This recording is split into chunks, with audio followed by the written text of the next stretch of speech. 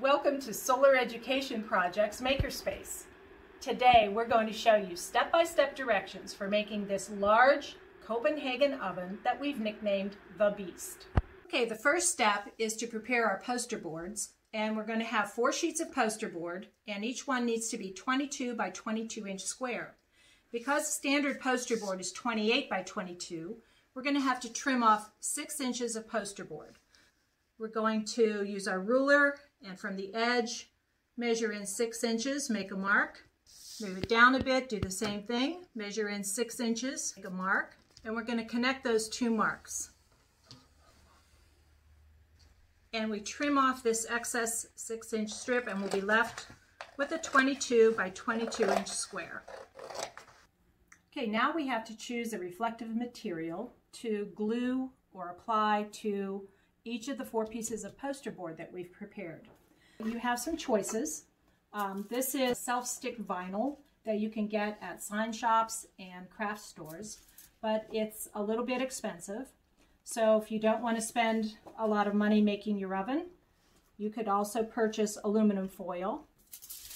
And just remember that there's a dull side to the foil and there's a more shiny side, and this is the side that you want to use. A very inexpensive choice is to upcycle materials that might go into the trash. If you've ever looked on the inside of snack bags, you'll see that some of them have a wonderful reflective interior. Take this one, and we've got some glue. You can either use regular white glue or wood glue with a few drops of water. And I've got a sponge brush that I'm going to use to apply it to my poster board. So don't worry about getting it perfectly on the edge. You can trim those. Do the same thing with our piece of aluminum foil. Shiny side up. Smooth it out. And the last option was the reflective vinyl, which is self-stick. And you peel this off, and this will stick right to your poster board. Okay, so we've foiled all 4 of our panels, and then the next step is to turn the panel over, and we're going to create the base of our panel oven where the cooking pot will rest. To do that, I'm going to choose a corner, and I'm going to measure from the corner down 7.5 inches. I'll do that on that side, and then I'll do it again on this side. Okay, now I take my ruler and I connect those 2 marks. I'm going to now turn over and fold inward and make a nice crease.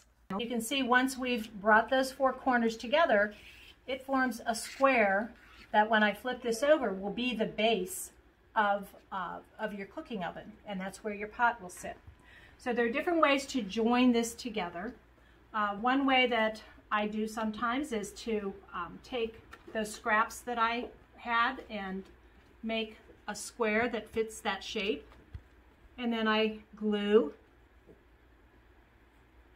and attach the square, and then that acts as kind of a paper tape to hold them together. You have to let that dry for a while. But what we're going to do today is to simply attach it using duct tape, and we're going to connect from one end to the other, connecting from one end to the other. And we'll be able to flip this over and bring it up into that cone shape so that we can cook. I like to do this. I like to mark one of them as the back or the rear panel. And now I'm going to take my clips and just show you how easily this clips together to start forming a nice cone shape that will be reflecting light into your cooking space. Okay, and you do the same thing for the other panels. To better understand how solar cooking works, we use what we call the DARE method. And the word DARE, D-A-R-E, represents 4 concepts that are important to solar cooking. The D is direct, and you can see we've added all this reflective material so that we can capture extra sunlight and direct it into the cooking space. The A in DARE is absorb. We have black cookware that we use in solar cooking. The color black absorbs all the wavelengths of visible light and converts it to heat energy. And it's that heat energy that then cooks the food inside the cooking pans. The R in DARE is retain, because once you've got that heat, you have to find a way to keep it trapped in your cooking space. And there are a number of ways to do that. You can use a reusable oven bag. Place your pan in the oven bag, close it up, and that will retain the heat.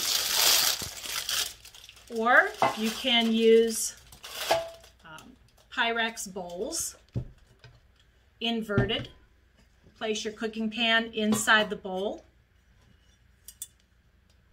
and another one on top, and that also retains the heat.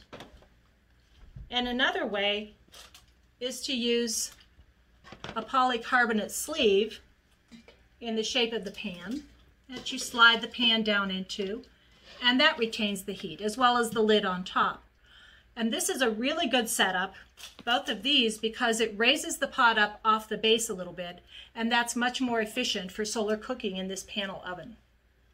And what about the E? Well, the E could be all sorts of things. Because you're cooking, of course, E is eat. You can eat delicious, wonderful, healthy food with solar cooking.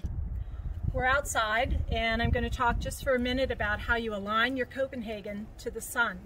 Okay, this is the rear panel. You face that directly to the sun. If the sun is high in the sky, you bring all the panels up to form a nice cone shape and get as much reflectivity as you can into the cooking space. But this afternoon, we're working with a low sun, so I can lower them pretty much all the way down, and that allows the sun to hit the pot directly and also receive the reflection from the panels surrounding it on the sides and the back. Thank you for joining us today for our makerspace, where we made the Copenhagen Beast. If you're interested in this oven, please know that it doesn't have to be this big. The original Copenhagen by Sharon Clausen has 15-inch panels, and we've also made a kids version with 11-inch panels. Each one is perfectly functional and able to cook food. We have these and many other designs that you can access at our website, gdsnonprofit.org, and click on Solar Education Project. And happy solar cooking. Bye-bye.